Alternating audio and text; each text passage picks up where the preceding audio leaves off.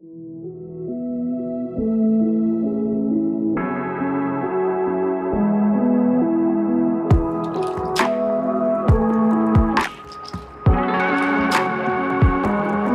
that this is an open construction site, our pond is a muddy mess. That is the first time in my life I've ever heard a tornado siren. There were golf ball size hail coming down last night, massive rain, and there were tornado alerts everywhere. It was kind of like being in the Wizard of Oz.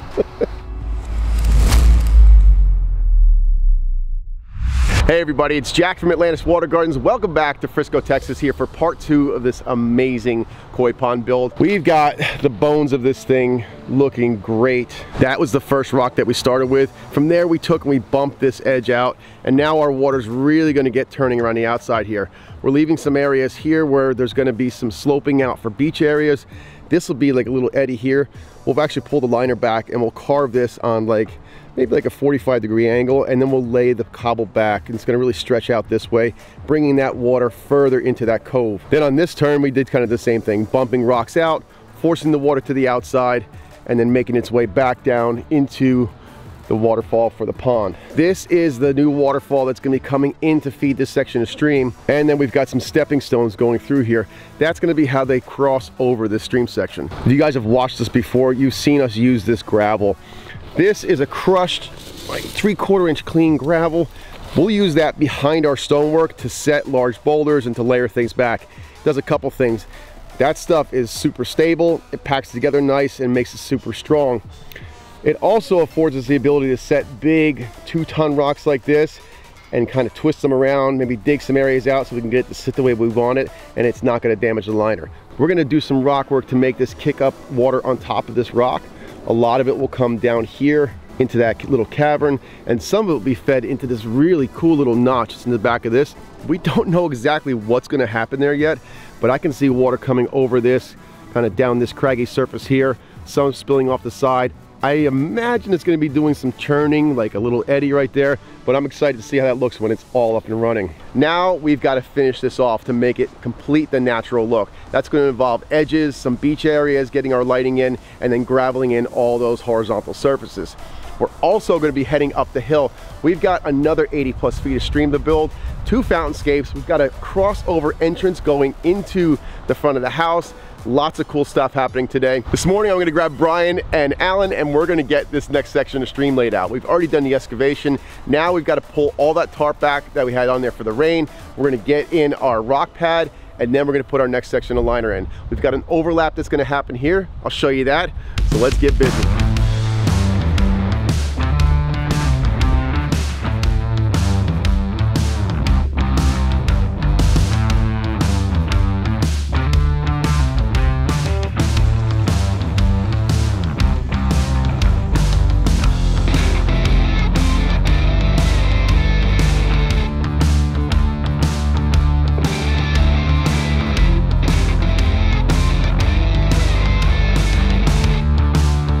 We went ahead and got our liner laid into the stream section. Right now you're looking at the overlap.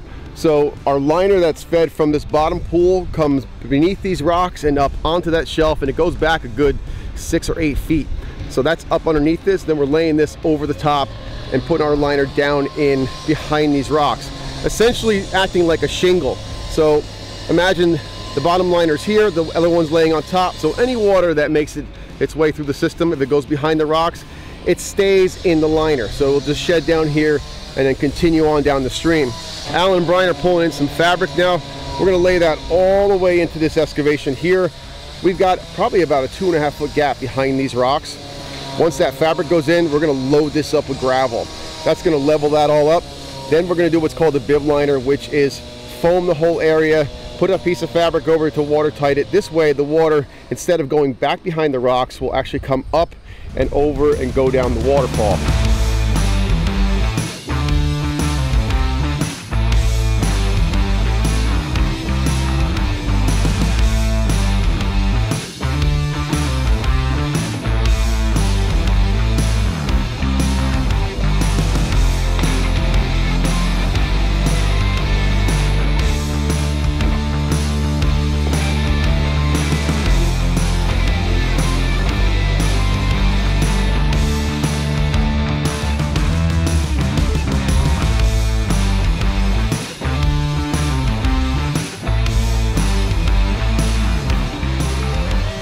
absolutely love this style of waterfall. I'm not a huge fan of just taking like two big rocks and creating a weir and just having water drop off.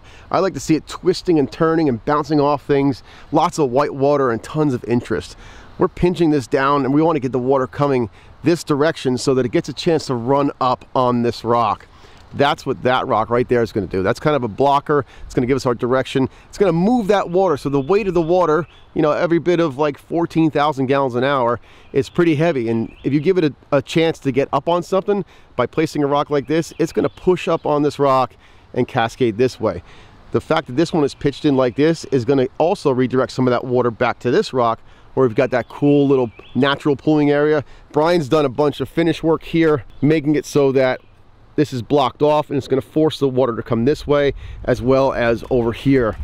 But when it's done, it's going to have so much interest and it's going to look totally natural. Then up behind it, we're continuing with that twisty, turny stream. So bringing those rocks out into the stream bed gives us a chance to really kick the water around. So it'll be kicking around this rock.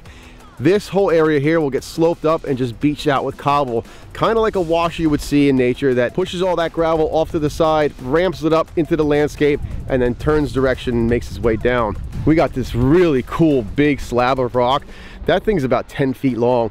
I could see the kids climbing out on that, standing here, taking it all in. I would be hopping across the other boulders. Yeah, just like that.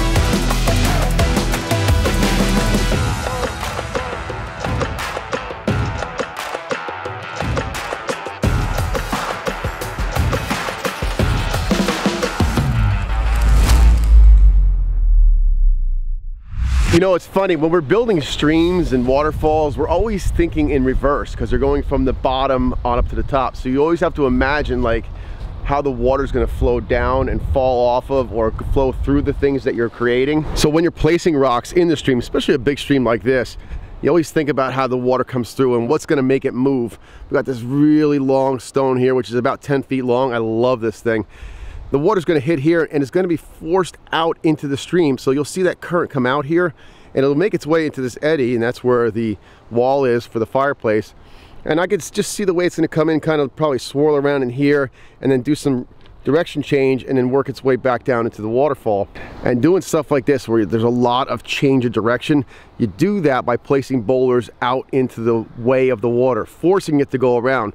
What we'll do in situations like this is behind this rock, like just at the bottom where it meets the fabric there, we'll run a bead of foam down there. Because if you don't, a lot of water will go underneath or around the rock, but just a little bit of foam around the bottom edges, even up the side a little bit where you can't see it, is going to force it to hit that rock and then go out around and continue the same thing all the way down. So we'll do a lot of foaming just in the areas where the water is going to be making a turn, kind of like this here, coming off another long stone. I love the way this turned out. We've got this big long one here, and we're kind of going the other direction with that one. Now that we've gotten done with most of the major part of the long stream, right in front of us, we're going to have a trio of aquascape stacked slate urns. So first thing this morning, we've got to get onto seaming liners. We've got this large section of stream that comes up and meets this big pooling area where those urns are going to be.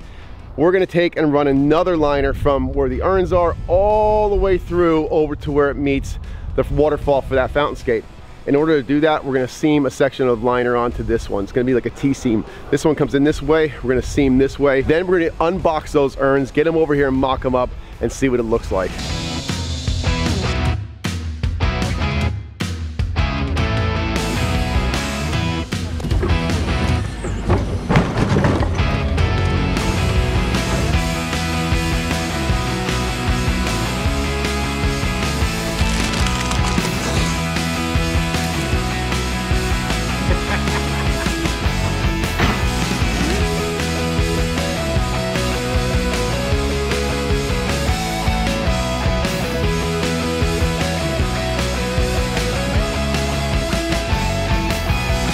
Oh man, here we go. We're gonna be starting our custom urn fountainscape, and this is gonna be one of the focal points. Huge piece of driftwood. This came out of the Outer Banks in North Carolina. This piece of wood to get to Texas was $2,000, just over $2,000. We're gonna use that, probably tucking one of the urns in or around it. We've got some boulders that are just gonna look fantastic. And here is our blank canvas.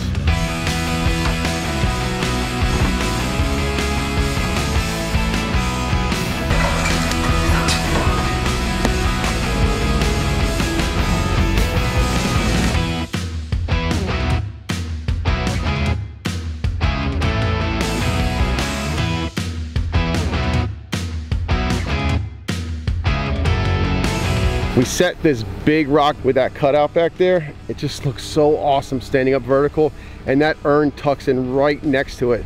We actually might take and chisel out some of this stone right in here just so it pulls it in that extra 1.5 inches and it nestles right in that spot. Then once we get done, we can foam all this. The water that falls off the top of this urn can hit this crevice and it can kind of shoot out the side, creating another little waterfall. Now we're just looking at spatially aligning the rest of the urns. We're gonna actually cut off this piece of the leg and that piece, then we can actually pull and nestle that right up against that urn. That's gonna look spectacular. And then just finish it out with some larger boulders surrounding. It's gonna look like an awesome fountainscape right here as you pull in the driveway.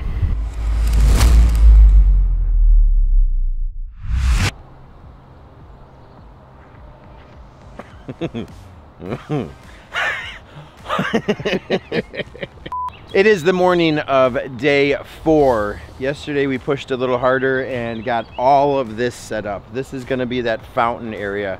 We've got a large stacked slate, a medium, and a small stacked slate. And so you can see these two are already plumbed and finished. We actually have a 2-inch pipe, so we've drilled this out with a hole saw. Right, we came back in, drilled this out.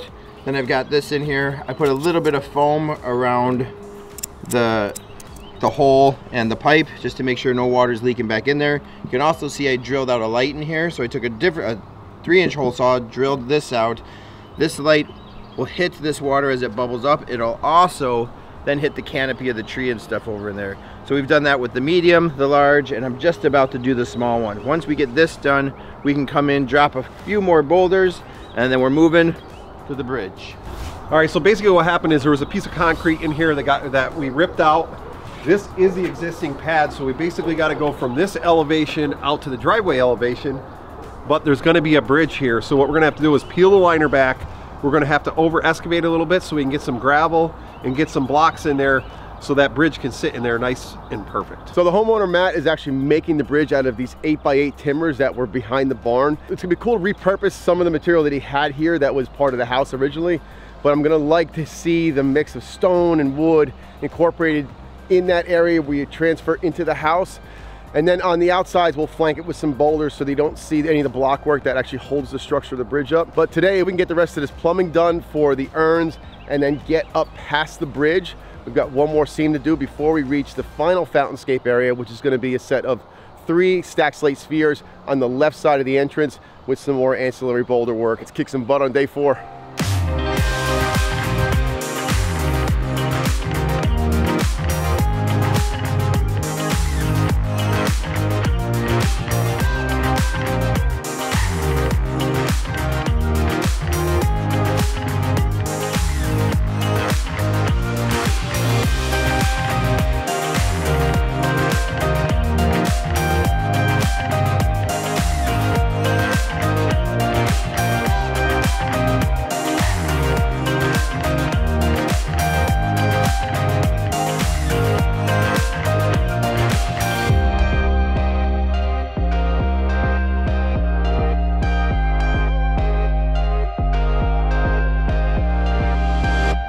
You guys are gonna just love the way this waterfall's turning out. That's gonna be at the headwaters of this stream. First off, our block supports are in for the bridge. Brian got those all nice and leveled up. They're ready to have the bridge just dropped right on top of it now once it's built. Over here, this is the very first waterfall that starts this stream.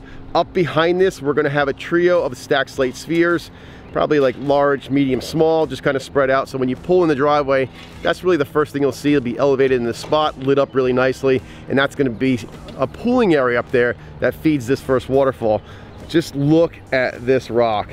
And then we got this other one next to it, looking like it's just one large rock formation. We're at the point now where we're gonna frame this side out and then start going back to make our pooling area for our trio of spheres. This is where we're gonna end it today. Next video, we're gonna get really into a lot of the finish work. So the edging, all the graveling, the lighting, all that kind of stuff that brings the project together. We've got plumbing involved as well. If you like this kind of stuff, share it with your friends. We'd love to have them here.